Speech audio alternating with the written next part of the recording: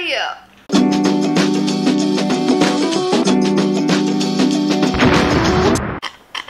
So, you might be wondering, why would anyone want to shorten long faces? Well, let's take a look at this picture of celebrity faces. Well, there's no doubt these are all drop-dead gorgeous women. Generally speaking though, shorter and rounder faces appear more cute, youthful, and approachable, while longer faces appear more mature, sultry, and seductive. They just give different vibes. It's even more apparent when you compare the Hadid sisters' faces. Bella has more of a mature, edgy look, which creates a strong visual impact, making her face super memorable.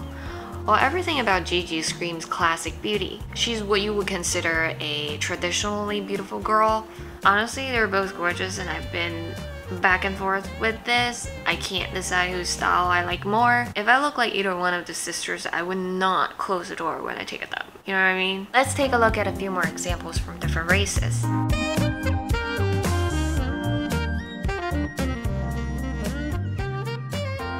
If you have a longer face but would like to shorten it to match a particular outfit on a particular day, then in today's video I've got a few tips for you. Subscribe! Tip number 1. Avoid highlighting your nose bridge with a long straight line. Let's take a look at this visual example. So my nose looked much shorter on the right. This is because the contour is broken up into 3 parts: under my brows, side of my nose bridge, and the side of my nose tip. For a pointier tip, make a line above your nose tip to create that button nose illusion. Tip number 2. Do not skip lower eye makeup. Lower eye makeup will create the illusion that the position of your eyes is lower than they actually are. You can apply eyeshadow, eyeliner, and mascara to draw attention to the bottom half of your eyes. At the same time, try to avoid too much makeup on your upper eyes. Tip number 3. Where you apply blush makes all the difference in the world. When you want to shorten your face, you want to put the blush in the center of your face, underneath your eyes, not on your cheekbone. While putting blush on your cheekbone will accentuate your bone structure and create that high fashion look, it does make you look a bit older and more mature. When you want to shorten your face and create that more youthful and cute look, what you want to do instead is place the blush in the center of your face underneath your eyes, like right here. You want to make sure the blush is not outside of your cheekbone, but like inside. I hope you can see how drastic the difference is. You can even go over your brows, make a C over here, go over your nose a little bit, your chin. You can even go over your nose bridge to create that soft e-girl look that is so popular right now. Let me show you. Just like this.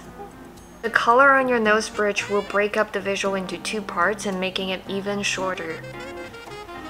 Tip number 4. I feel like this is a more obvious one. Your brows shouldn't be too high. So if I draw my brows higher on this side, just to let you see what the difference is and cover up the bottom part a little bit. Oh my god. I feel like this is more comedic than educational at this point, but you get what I mean, right? So if I'm just gonna cover up the side of my face and then this side. And this side looks so much shorter. Alright, so this is the end of the video. Try it out, let me know how it goes. If you find this useful, subscribe. I'm pretty new to YouTube and need all the help I can get. And let me know in the comment below which Hadid sisters facial features you like more. I'm like genuinely curious. I hope you enjoyed it. I'll see you in the next video. Bye!